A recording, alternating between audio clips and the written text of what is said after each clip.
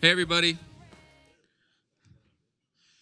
Just want to say thank you very much for coming to day 2 of Android Summit. I know that coming to 2 days of conferences in a row is sometimes long, also lots of fun, hopefully. But I, again, wanted to say thank you for coming and being with us. I'd like to introduce Donn Felker. He is our kickoff keynote for the second day. He's going to talk about something that's near and dear to my heart, which is quality. And all of you on the in the Capital One mobile team, which I know there's a lot, we all love quality and are working really hard to get there. So he's going to share some knowledge on that. I guess we will be having lunch as well. We will not have a reception this evening. One other item is within the app, you can actually thumbs up or thumbs down each of your sessions. We highly recommend you do that. It's a great way to give feedback to our awesome speakers. So, and that's about all I had. So I'll turn it over to Donn. Thank you.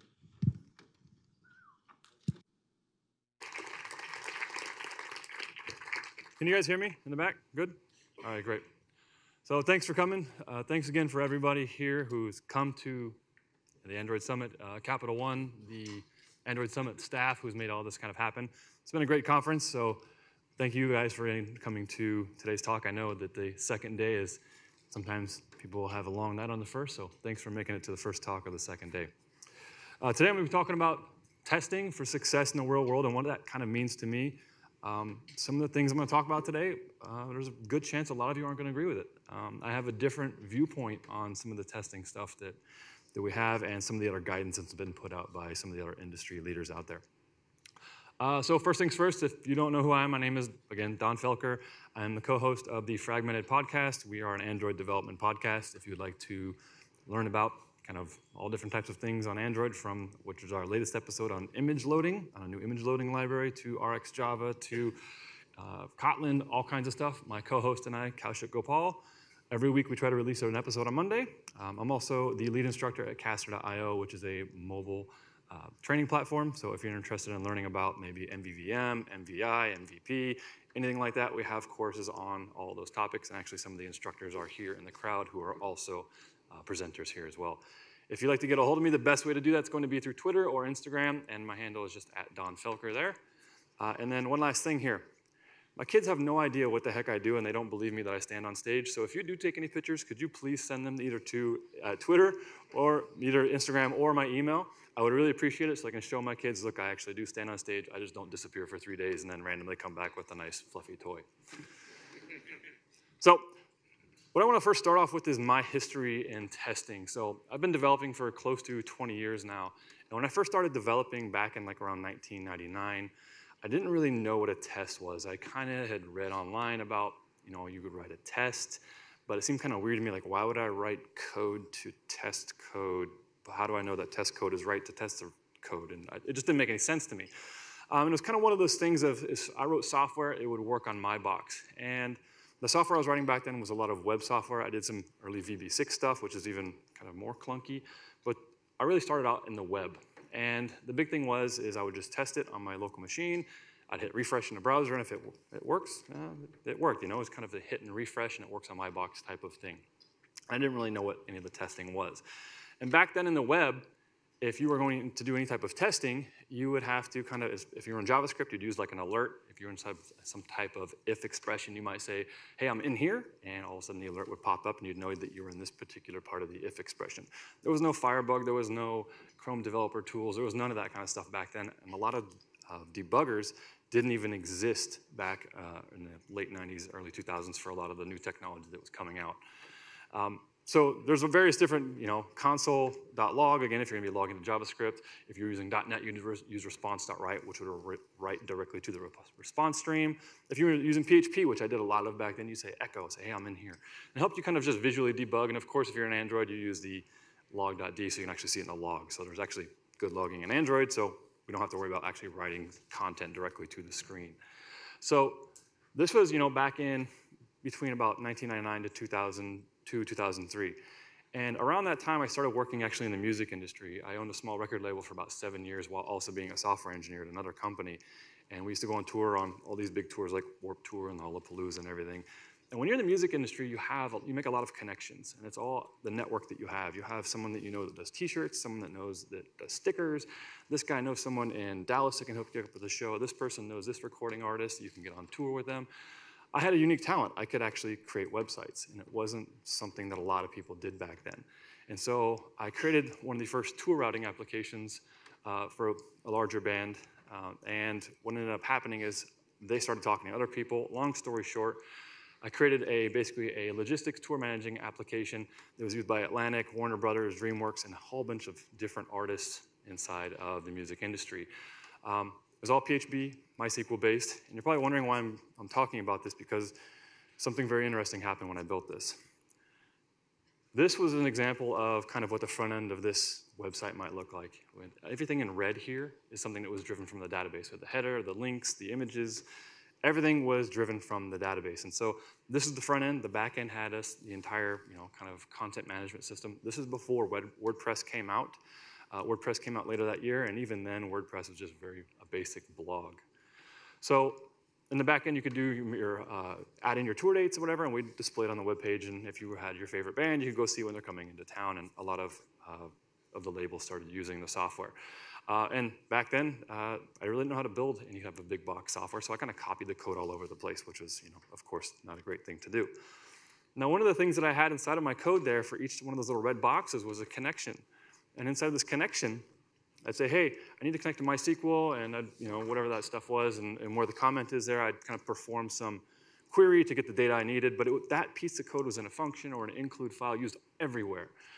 Now, the problem is, well, if you take a look at the catch block here. One time, I was building part of the software, and I was changing something, and something happened in the database. I don't remember what it was, but all of a sudden, my page was just blank when I was developing. Of course, remember, I was testing by hitting refresh, and it was blank. So something was wrong, and eventually I realized it was this little catch block here. I said, well, I need to put something in there, and I was really frustrated at the time. I just wanted to get this done, and so what I did is I just plopped in, oh, shit. That was literally this is a true, 100% true story. I popped this in there, and I said, oh, great. And now all of a sudden, wherever I made a connection, or a connection failed, I'd get, oh, shit, on the screen. And so at that point in time, I was able to see where the problem was. I fixed it. Oh, shit went away. Everything is good. I'm able to do everything I need to do. I finally am able to launch the website, and at this point in time, everything is good. I have now released this software, 15, 17, 20 different large music recording artists. And then what happens is fast forward about 9 months later, I'm sitting at home doing some other contracting work. My phone rings, and it's a hip-hop music producer guy that was well-known. He says, yo, Donn, my website's covered in shit. It's not a good look, son. And I didn't know what he's talking about. And we're missing an emoji here for some reason, but that's the emoji of just like scratching your face emoji. I said, well, let me see what's going on here. And so what I did is I said, well, let me pull up your website and see what's going on. He was right. The website was definitely covered. And this is the first thing I said on the phone. Oh, yeah. So the problem is I forgot to remove this. And this is I left it there. It was live on 17, 18 different servers still running at that point in time, waiting for something to go wrong. And what happened is I think someone had changed the password, or the MySQL server went down or whatever. And so that was possibly to run across all kinds of people. And so this was a popular website for a popular band, and all kinds of people were seeing it. Thankfully, I was able to fix it quickly. And of course, because I didn't really have any tests or anything, I just patched it right there on the server. Just logged in SSH, updated the code. Remember, because I just refreshed it to see if it fixed, and everything was fixed. And it kind of follows this whole little meme you've probably seen floating around, and that was definitely how I did everything back in the day. And at that point, I was done. Hey, cool. But then immediately after I had that happen, I noticed something pop up that I hadn't felt before inside of coding. I was always kind of one of those people that just developed something, got it out there, and I was like, hey, look what we did. This is kind of cool. But now, anytime I pushed out new code, I had this huge level of anxiety that would just kind of pop up over me, because I didn't know if I was going to make that mistake again. And so I could have lost a lot of business from that. And thankfully, the guy that we ran into this issue with, I was a friend with, and I'd become very good friends with him. And so while he was very mad about having his website covered in shit, he understood, and I got it fixed, and everything was resolved really quickly, and I was able to patch everything else before anybody knew about it. But then I started thinking about myself. I'm like, what could I do to prevent this type of thing from happening again? And I started looking up like testing or anything like that. And this is right around 2003, 2004-ish. And this book was released in September of 2004, and I ran into this book. And this is Working Effectively with Legacy Code by Michael Feathers. This is a book that I recommend everybody read. In fact, any teams that I run, I have every person on the team read this book, and they have a copy of it. I still have this book sitting on my shelf behind me at my home office, namely because some of the chapters inside of there, the titles of the chapters are like, this method is so big, I don't know how to fix it. I'm afraid to make a change because it'll break the app. Various different things. What I always advise people do is just take a look at the app, take a look at the book, and then look at the chapter names, and you'll see all the different types of things that would apply to you. Now, it really applies anytime you're developing an application. And one of the things that really resonate with me to this day is the wording in there that Michael used is that if it doesn't have a test, it's actually legacy code. So in that point in time, I started trying to write tests for everything, and I moved on over into different technologies such as .NET, and I did a lot of Ruby on Rails. And so I started using NUnit all over the place, and Rhinomox for mocks, and Selenium for automation, and then of course we had Ruby, we had Test Unit, and Capybara, and stuff like that. Everything was good, I was happy, like all of the the anxiety at that point kind of went away. And then right around 2009, Android came out, and I started developing apps for it. And I kind of went back to the basic way I did apps before. I would build the app, I would ship it, and all of a sudden it'd get out there, 0 tests whatsoever. I had many apps that were part of the first 1,000 apps on the Android market, and this was back in the day when you could publish an application, go to the Android market when it was called that, go to the category that you released it in, and you could just basically see your app pop up literally within seconds of publishing it. It was an amazing thing. You could publish an app, your app would just have thousands of installs super quickly because there was no apps out there really.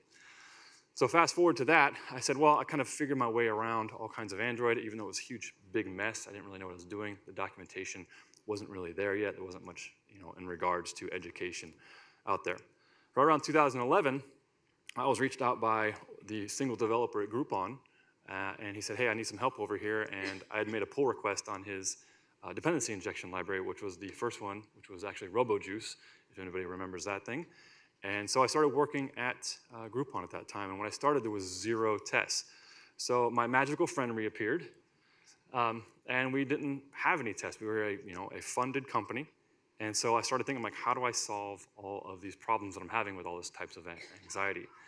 And what it came back to is my days back in .NET and Ruby on Rails and everything like that. And that was basically automated testing. I know I needed to have proper automated testing for all these different types of situations I could run into, so I didn't run into a situation like I had with all the record label stuff I was doing.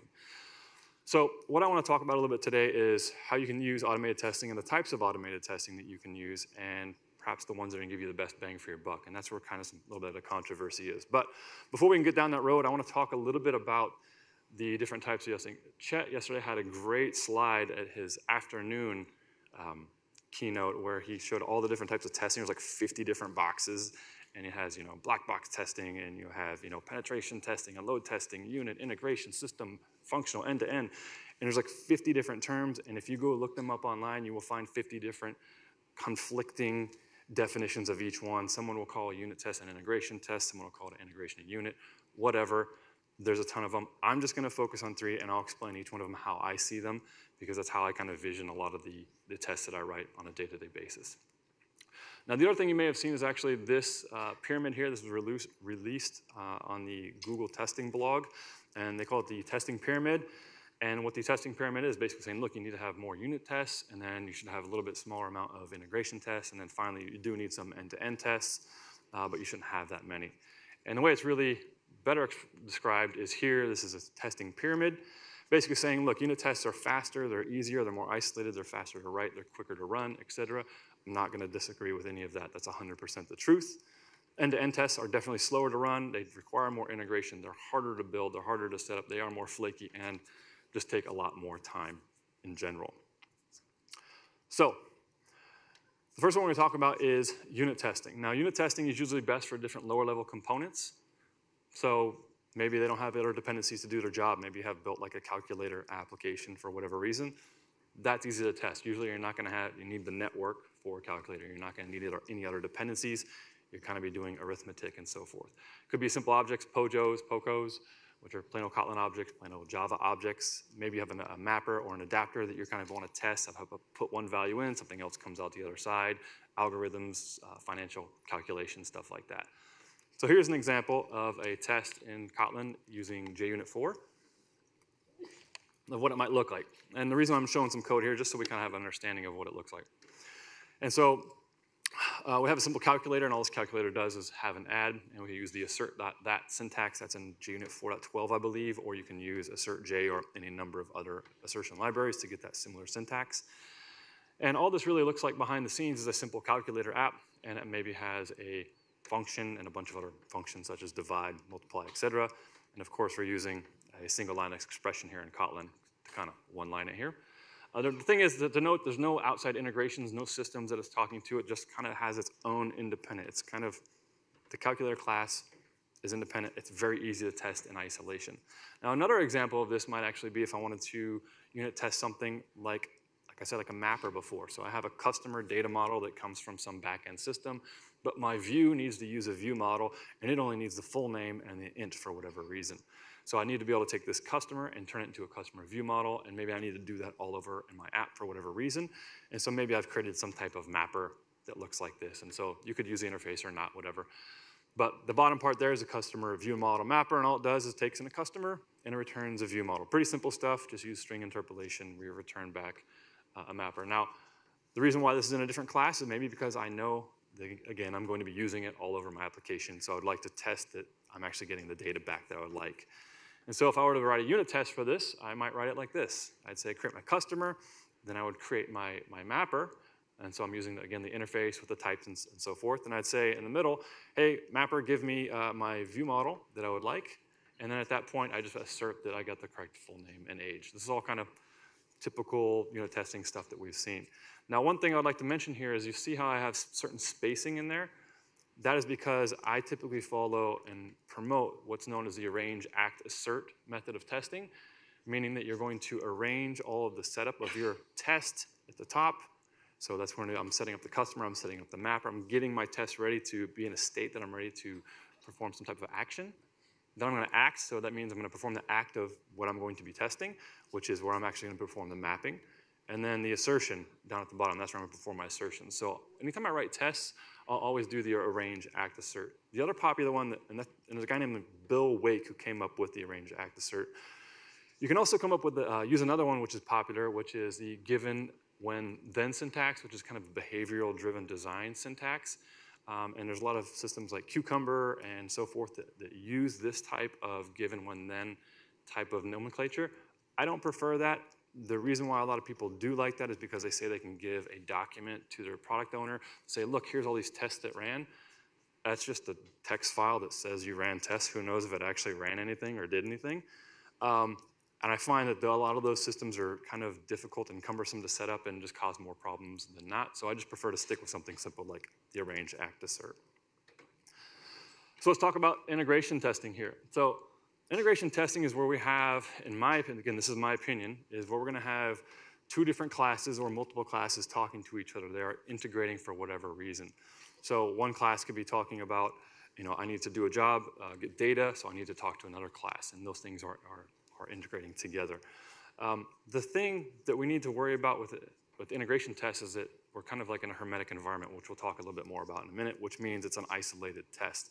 But let's take the example of like an order aggregator. Let's say you have a system, and if you've been developing software, you've encountered this long enough where you have a legacy API where you get data from. For whatever reason, the V2, V3, V10 API is created, but you still need to talk to the old API. You can't get rid of it for whatever business reason, but you have to talk to the new one as well. So maybe you need to combine both these orders together into a list. So you kind of have like this, maybe this thing called an order aggregator. It takes in two different APIs, your legacy one and your new one, gets the orders from both of those based upon maybe some user ID, and then it kind of combines them using the union, which actually returns you a set, so you got to turn that back to a list. So this is what maybe your code looks like, and you need to write a test for this, and so you want to verify that perhaps that a couple of things, you are getting the orders from both your legacy API and your regular API. Now, this is an integration test. We're integrating two different things together. And again, this is my opinion here. So the test might look something like this. It's very, very simple. A lot of things going on in this test. Some of the things that in the community people don't agree with a lot. And that's on the first couple of lines there. That's actually mocks. A lot of people are very, I guess you would say, against mocks. I am a fan of mocks just because they kind of do the job. You can use fakes if you'd like to. You can create your own test doubles if you'd like to. I'm using Mockito here and Nick Harmon's Mockito kind of add-on, so it works for Kotlin a lot easier. And so I'm going to create a mock of my two APIs, and then I'm going to create my list of legacy orders. And I'm basically saying, hey, using Mockito, hey, whenever the legacy get orders call is made with any integer, I want you to return back these legacy orders. And I do the same thing for the new API. Hey, here's a list of different orders, with the IDs of 8 and 9. Anytime that API is called with any integer as the ID, I could specify the integer if I want to, return back all these new orders. And what this is doing is setting up this test with, Mockito is basically setting it up so anytime these methods are called, it'll return that data. I create my order aggregator and I pass those two APIs in. Now those are through the constructor, so it's using constructor injection. So if you're used to dependency injection or separating your dependencies or layers of your app, it's kind of familiar there. And so the order aggregator is integrated with two other systems here, the legacy and the regular API. At that point, I just tell the aggregator, hey, give me the orders for the ID of number 42. Again, we really don't care about the ID here. I just want to make sure I get back these orders. And then I kind of perform my expectation, saying I want to make sure that the orders I get back are the ones that I passed in, so I kind of union them together. And then I make sure that they're the same, and this test passed. So this verifies that the values that I'm getting back from the actual aggregator are working. So it's actually verifying the values are coming back. But here's the thing is, it's kind of a black box. We really don't know what the aggregator is doing. We have a business requirement that says, hey, we need to make sure that the legacy API is always called. So how would we actually verify that? Well, that's not being verified that way. And let's assume some developer came in and decided, hey, I'm doing some testing in my local environment, and I need to kind of get rid of the legacy API for whatever reason because I'm testing something.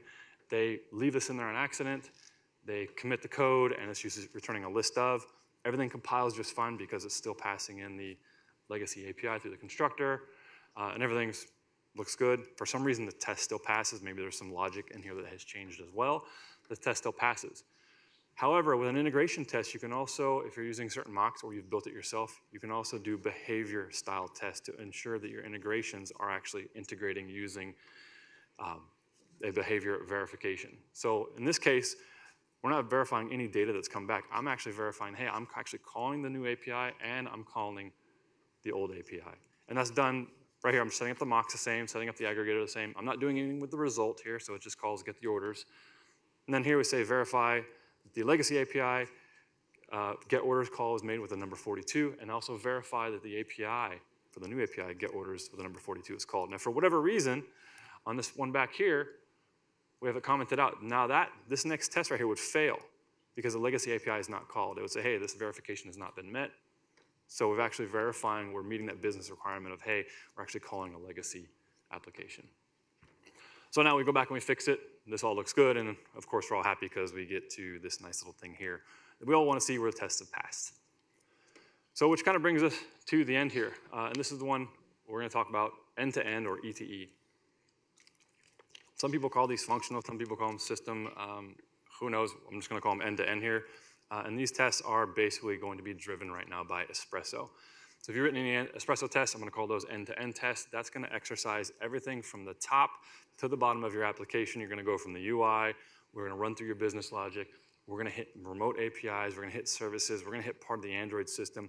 If you're integrated with Bluetooth or the contact picker or anything like that, we're going to integrate with that. So it's going to test everything from top to bottom. So what does a basic Espresso test look like? Again, JUnit 4. Very kind of simple stuff. We're using the Espresso matchers here. We're just finding if this was a login screen here, we want to verify that I can log in. I type in a username, which is an email, a password. I hit the login button, and then at that point, I want to assert that some message shows up on the screen. Maybe I have like a kind of a view that pops in there. So now the thing with this test, though, that it does, that a lot of people really discount, say, well, it's a simple test. Who cares? I don't need that test. It actually does a whole bunch of stuff.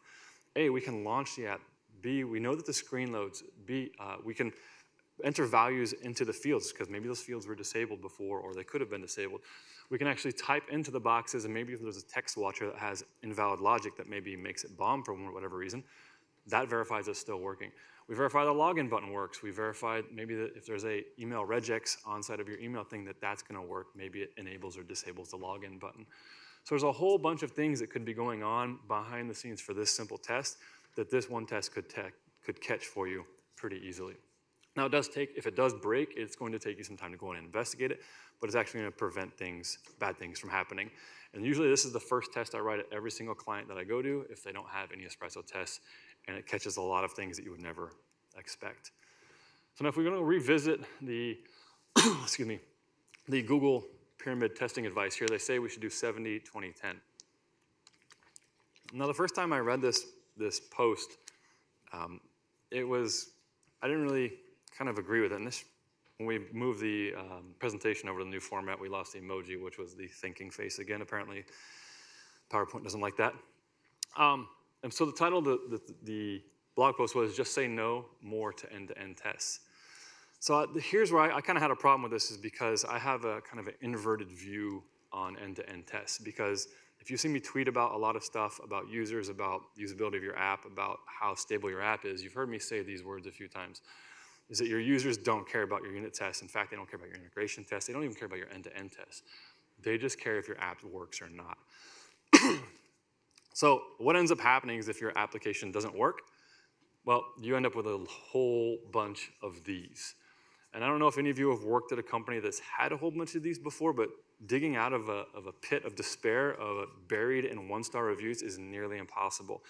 And in fact, I've been a consultant at a few companies where we've actually had to declare package bankruptcy. I have no idea if this term is used anywhere else. I'm kind of just making this up on the fly.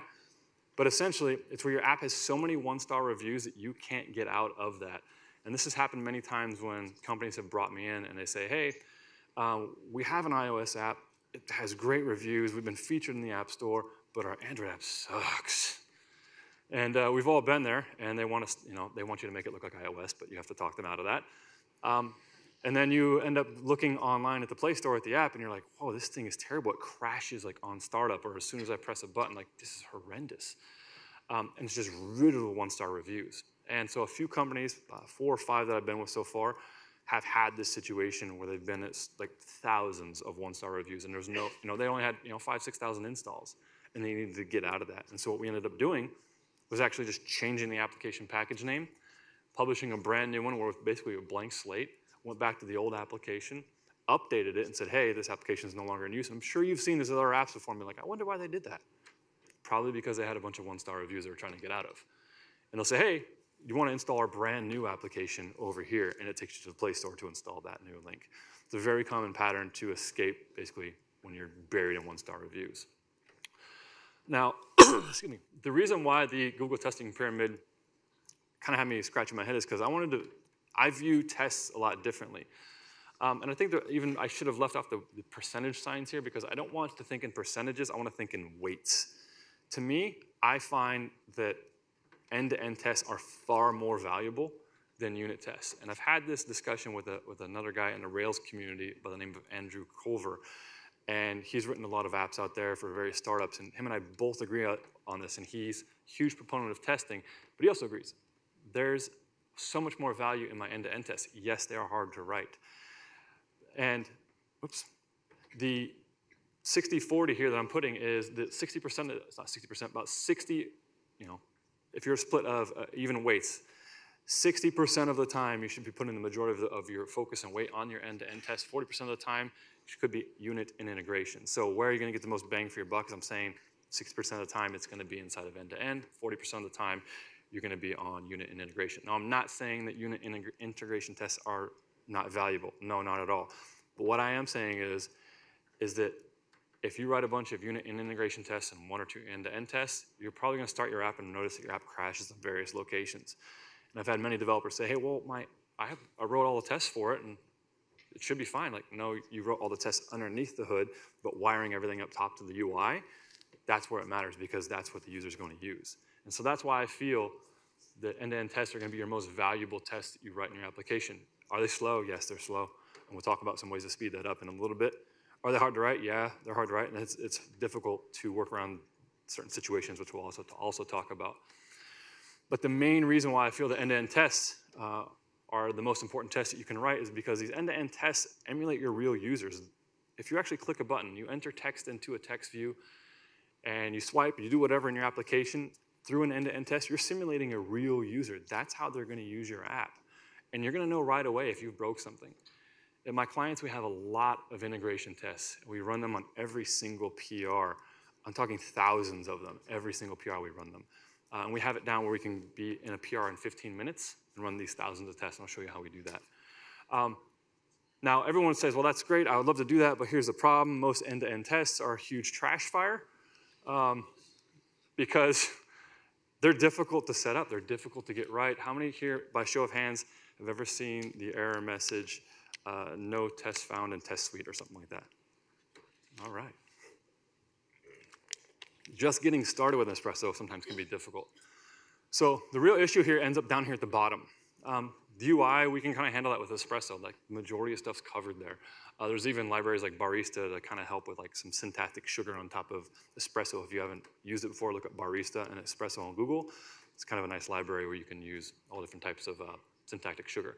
But the real issue comes here is when people start to say, well, I want to do an end-to-end test, but I have an API that sometimes goes down, or I use the Bluetooth APIs, or I use GPS or wireless or networking or something like that. I can't, or I use a contact picker. I can't test that out. If I have an emulator that starts up and there's no contacts in the contact picker, what do I do then? That's a very real situation. So what ends up happening is people try to write these tests and they crash because the network goes down or whatever. And what you really want to do is make sure your tests are hermetic. So your tests should be reproducible over and over and over. And if we look at the definition of hermetic on Google, it's basically a seal or a closure of something that's complete and airtight, meaning that we shouldn't have any outside influence inside of that test. I should be able to run a test, repeatedly get the same exact result every single time. If I'm hitting the network, I'm not going to get the same result every time. I may have a super fast network one day and everything goes great. The next day I may have a bunch of latency. I may be trying to run my tests in here on the conference Wi-Fi. It's probably not going to work that well. It's just going to not work and it's not going to be reliable. So you need to make sure that your test is hermetic. You can run inside of a nice kind of contained box. And so how do you make your test hermetic? You want to remove any of the outside influence that you can. So remove the network, remove your shared files. If you're writing to shared state in your test, which I was just talking to someone recently about this, you're going to run into problems because that shared state is going to cause problems into another test. You want to sanitize your testing environment. You want to kind of make sure each time you run a test, it's run in kind of this black box. And you want to create these repeatable test environments. And one of the best ways you can start doing this right out of the box is by using, you want to decouple your application via some type of architecture. You could be using MVI, MVVM, MVP, your own custom architecture, but you want to start decoupling a lot of things. And what I'm trying to say is that if you have your application and it's 2 activities, and each activity is 8,000 lines long, and you're doing your database management inside of there, and you're contacting your API inside of there, that's going to be really, really difficult to test. So you need to start breaking these things apart using proper programming practices and so forth. But the one big one here that you'll want to rely on is dependency injection. If you're using dependency injection, it's going to be a lot easier for you to test and replace and swap components for testability. And that's kind of was my huge buy-in on dependency injection. In fact, my first public speaking engagement was on dependency injection for .NET in 2006. It was just something that I kind of ran across. And I said, this is really cool. Like, it makes my life so much easier. And it was simply for the testing aspect. And then later on, I learned all the other benefits of it. But it's always kind of had this test-first approach for me. Now, I don't care what dependency injector you use. It doesn't matter if you use Dagger or Coin or Codeine or some custom one that you've written yourself.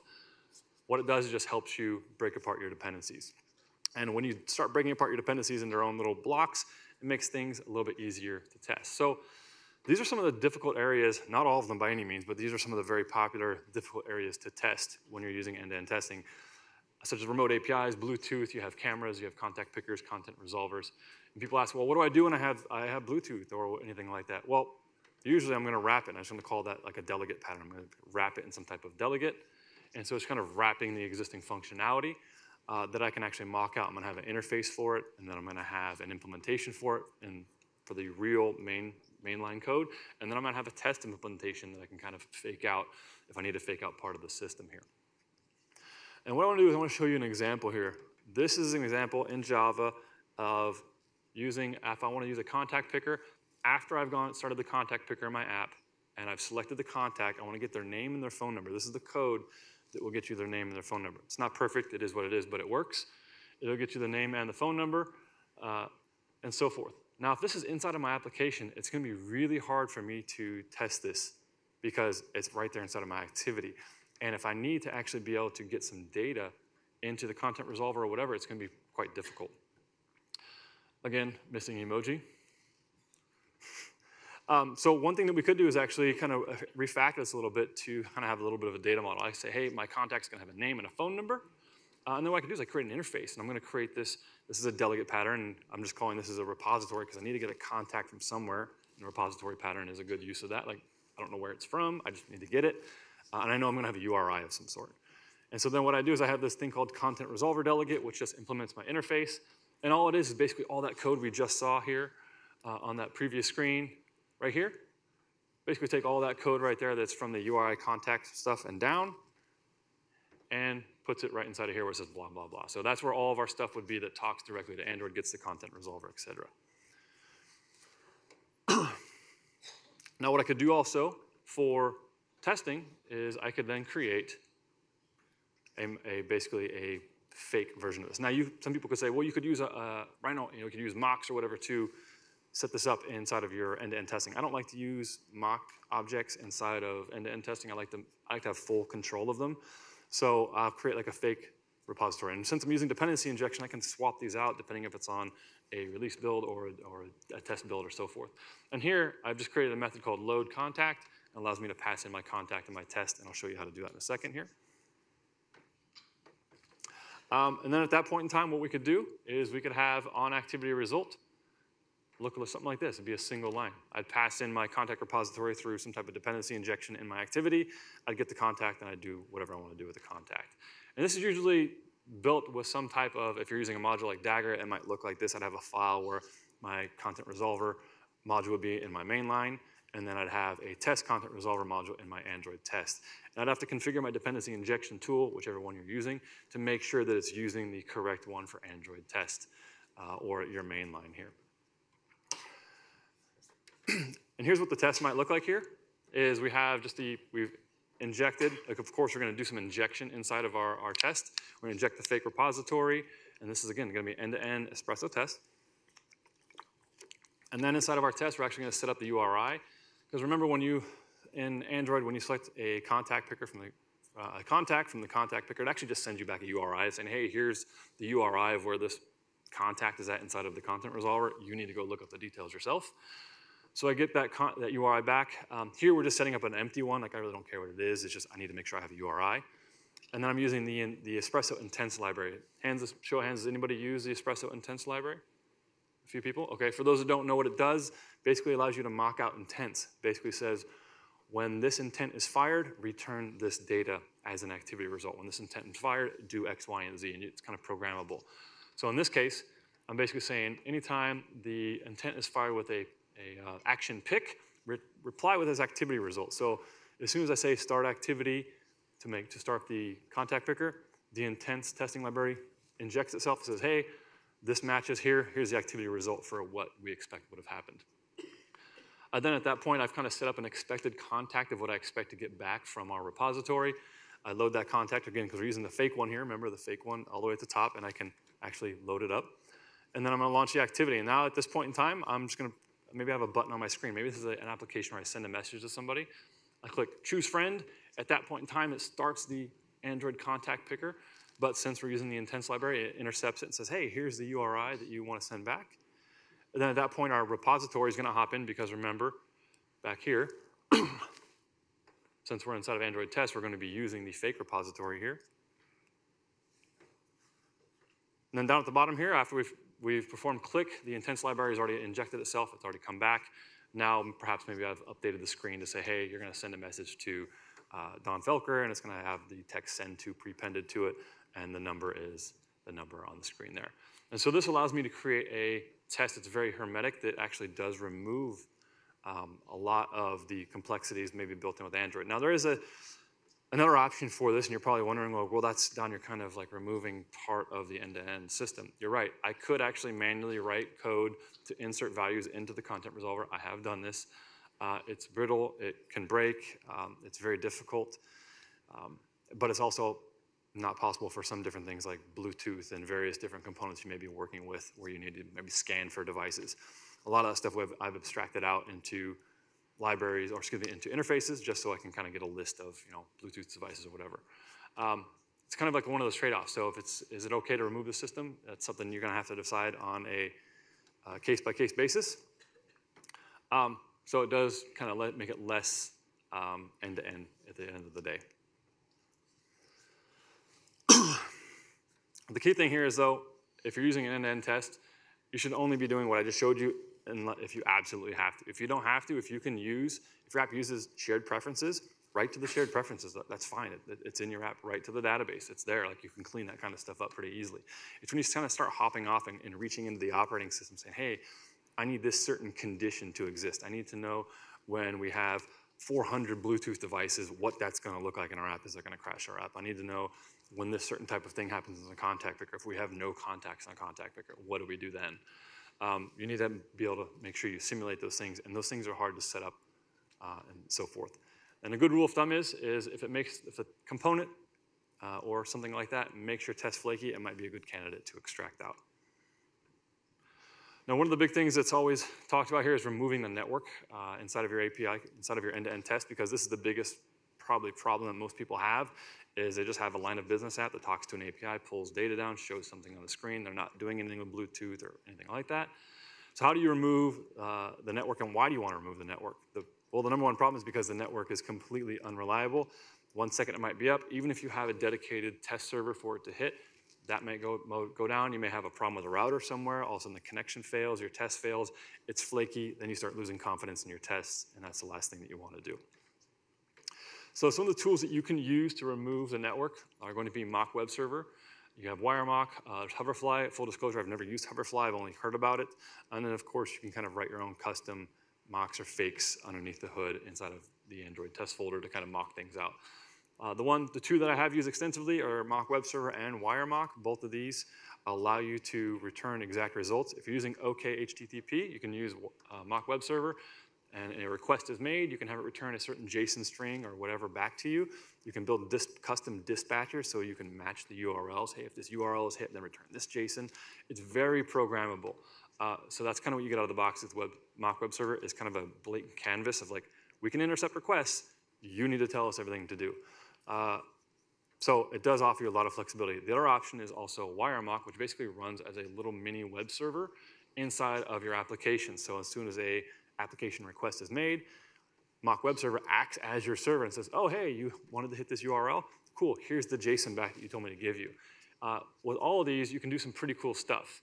And what I mean by that is when you start mocking it out, you're actually removing that endpoint there with either Mock Web Server, WireMock, or custom, so forth. But the things that you can do with it, you can return your known responses. So if perhaps you have a list of customers, you can return an empty array. You can return back an HTTP response code of, hey, it's 400, 401, unauthorized. What happens with my app when it's a 302? What happens when we get a 500? These things are all hard to test if you don't have some type of lower level system down there that you can actually test these things out. You can test these very difficult HTTP scenarios. And it allows you ultimately to make your tests hermetic. Now, if you're looking for some resources, you'll find here on the WireMock, this is the 8 Android HTTP mocking examples. Sam is right here, Sam's actually the one who wrote that right there. If you go to the WireMock page and you look up Android WireMock, you'll actually be pointed right to Sam's blog post. So Sam is right there if you have questions. Then there's also Mock Web Server, which you can learn all about. We have a course on caster.io where Chuki Chan shows how to set up Mock Web Server in your application, how to handle dispatchers, and all kinds of stuff like that. And of course, you can always Google any of those. So I wanted to share, before we wrap up, I want to share some end-to-end heuristics that I like, rules of thumb that I like to follow, how to stabilize, how to speed up your tests, et cetera. The number one thing is, of course, we've been talking about this for a while now, mock out any of the difficult testing areas, Bluetooth, contact picker. I'm not going to get into that, so it's kind of a well-known there. This one is kind of a no-brainer in my opinion, but a lot of people are still amazed when I go to a client and they don't have a continuous integration server. This is still something I run into all the time. Use a continuous integration server. I don't care which one you use. If it's Bitrise, Nevercode, CircleCI, Travis, Jenkins, whatever. I have the Firebase logo there. It's not really a continuous integration server. It's a test thing, but I'll get to that in a second. But use a CI server. Every time you push up your code, run your tests. At least be running your unit and integration tests. If your espresso tests take too long, have them run on a schedule, even if it's just nightly. And we'll talk about here in a second how to speed some of those things up. You want to run your tests inside of a kind of enclosed environment. An Android Test Orchestrator kind of helps you do that. It runs each of its tests in its own instrumentation instance, so it kind of limits the shared app state that you can modify, so you don't run into these weird issues where you have this global test state and you're modifying things, and this test changes one thing and this test depends on it. Now it breaks because this was changed. So Android Test Orchestrator helps out with that, and you can just look that up online there. And also the crashes are kind of kept isolated, so it only takes down its only instance there. So use this on all of our tests. Shard your tests. If you're not familiar with test sharding, it's where you take your tests and you shard it off across multiple different devices. This is very, very useful, and I'm going to talk about this in a little bit more and even more advanced way to do this. But it basically allows you to, say you have 100 tests, and it takes you an hour to run these 100 espresso tests. You can shard it across 2 devices, in theory, and it will then only take 30 minutes to run them if you're splitting 50 tests, and they take the same amount of time to run them both. So you can then cut your time down even more. And this is how you would do it. If you want to do it in ADB, you can fire off the ADB commands to do it. If you want to do it via Gradle, you can also do it in Gradle. Just look up Android testing and sharding on Google, and it'll come up. One of them comes up on the actual Android documentation. One of the other one comes up on Stack Overflow here. And I have the links if you're interested. If you're using Firebase Test Lab, and if you are not, I highly recommend that you do take a look at this. Firebase Test Lab is amazing because you can run on a huge farm of devices, and they have a humongous farm of devices. And then if you're using Firebase Test Lab, you can then use something called Flank, which is built by Test Armada, and that's a Test Armada logo there. And what it allows you to do is massively parallelize your tests on iOS and Android across various different devices. So it's built-in sharding. So what I can say is, hey, I would like each shard to take no longer than 8 minutes to run or 15 minutes to run. And then what we'll do is Flank has this smart system built into it where it'll then look at all of your tests and say, okay, the first time it runs, it takes a long time because it has to see how long all your tests take. And then it saves a file. And what it does, it looks at that file and says, oh, okay, it looks like all these tests took this long. And then it creates these automated buckets out of that. Instead of, okay, well, if you want to make sure all of your stuff is done in under 15 minutes, none of your tests should take longer than 15 minutes or whatever, we're going to go ahead and shard off 200 devices every time we fire it up. So we'll run thousands and thousands of integration tests in 15 minutes because we just shard them out horizontally. And then at the end, Flank takes all the JUnit results, which is all your failures or successes, and brings them down to a one final file. Says, hey, here's your results. So very useful if you have a bunch of espresso tests. The thing is, though, Firebase Test Lab does cost money. So you're going to kind of have to evaluate it. Are you going to run this on every PR? Are you going to run this every couple of hours? Are you going to run this once a night? But it does allow you to speed up your testing quite a bit.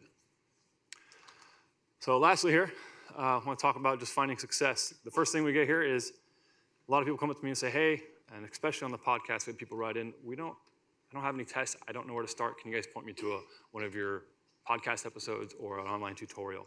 Or what should I even do? I don't even know where to start. And the first thing that I say, and Kaushik says on the podcast all the time, is you need to start with end-to-end tests. Start with a test that wraps everything. So even if your application, you can't use Mock Web Server, you don't know how to use it, you don't know how to use WireMock, you don't know how to do any of those things, start with a test right now that hits that real server that can verify your login.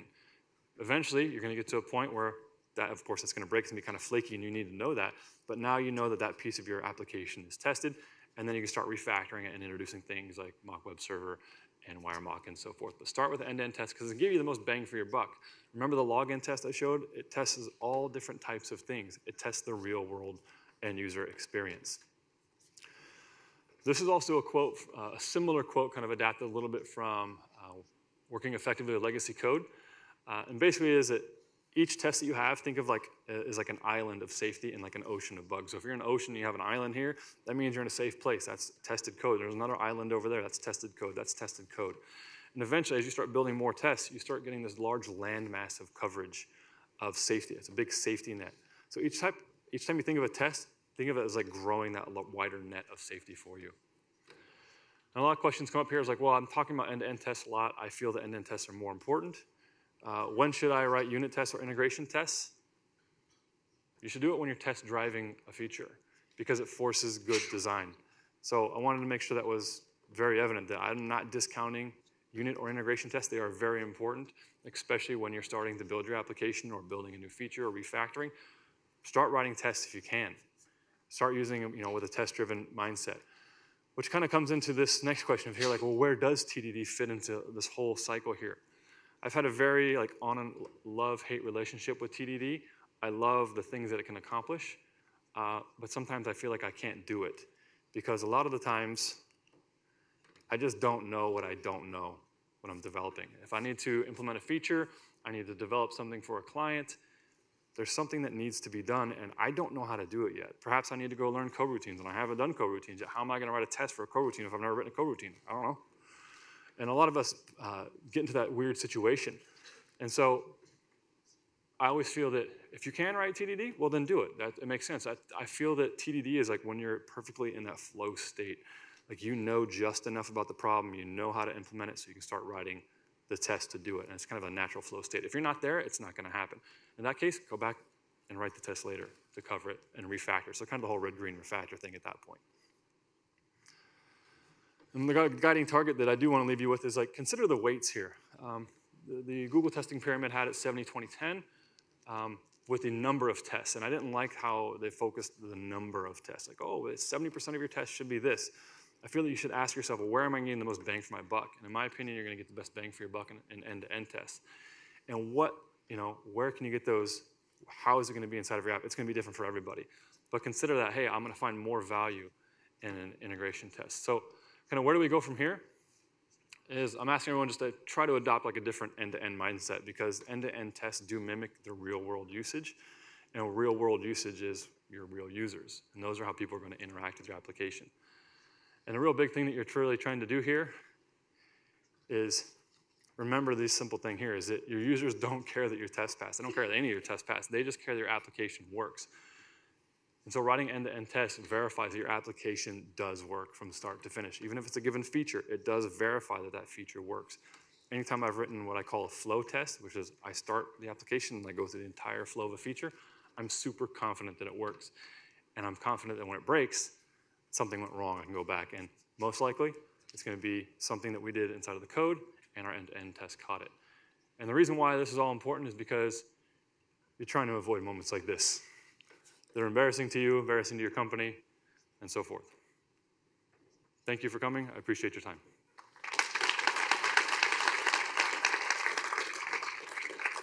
We have a few minutes for questions if anybody has any. With mics. 3 minutes for questions.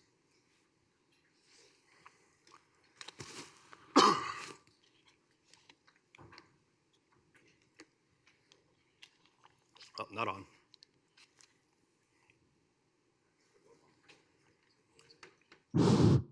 There you go, try this one. Hey. Hey. So I was just wondering, how do you go about testing live APIs? Live APIs? Yeah. Like what? I mean, can you like with your app Like end-to-end? testing your app actually hitting the server. Do you do that like before it goes to production or anything? Yeah, before it goes to production, of course. Yeah, there's usually on a lot of teams I'm with is either a QA team that's responsible for doing that. If I'm on a small startup, it's going to be the developers. Very often, I mean, for the last few years now, when I develop a feature, I don't even touch the real API. All I need is a couple of things. I need if I'm talking to an API, I need what the response is going to look like. Tell me the JSON. You don't even have to tell me the endpoint address. Just tell me the JSON. Tell me what it looks like, and tell me if I need to send anything back and what that looks like. And then, of course, what the screens are going to look like. From that point forward, using WireMock or Mock Web Server, I can develop the entire application in isolation, kind of test driving it with some end-to-end tests, and get it working. And then at that point, once I've kind of got that point working, I'll then fire it up and say, all right, now we know the real API endpoint, which is very useful if you've been in the situation where someone says, we're still working on the API, it's not ready yet, but you can go ahead and start development. That's always a very difficult situation. And so as long as you can get that kind of contract, I can start developing it, and then once I've gotten everything built out, I'll kind of then point it finally at that new endpoint URL, hit the endpoint, and without fail, there's always a few things that go wrong. Like, hey, they changed a variable name. This is not an array anymore. This is an object. And those are things you just have to find out when you get in there, and you have to adjust your tests accordingly. But I do end up, at the end, hitting against a real API endpoint. The other way that you can verify that this is correct is other services out there, like RunScope is one service that will actually test your API endpoints. So you can actually verify that it's up and running. And you can actually write tests against that in JavaScript to say, hey, is this API returning the data I want? Because a lot of times people will change data behind the scenes and all of a sudden your app breaks. Like, what happened? It's like, oh, you removed this field. And if you have an automated test set up, you have to run scope, or even if you have Jenkins or and you wrote a custom script to test that, you can do it. But we do test manually at the end. All right, everybody. Thank you so much. Donn, we're out of time. Appreciate it. I think he'll be here the rest of the day, and you can corner him at some point if you have any more questions. And thank you so much. We'll be starting in about 10 minutes in the same rooms. We've got 2 sessions going on, one here and one over there. And then, of course, we have our Flare workshop going on right now. And then there's another app privacy workshop later in the afternoon from actually the University of Maryland. So hope you guys come to that one. Thank you all very much.